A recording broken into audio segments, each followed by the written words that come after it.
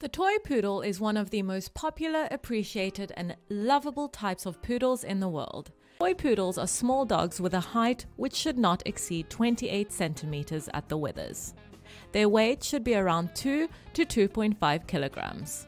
If you thought there was only one poodle type, the FCI actually recognizes 4 according to their size.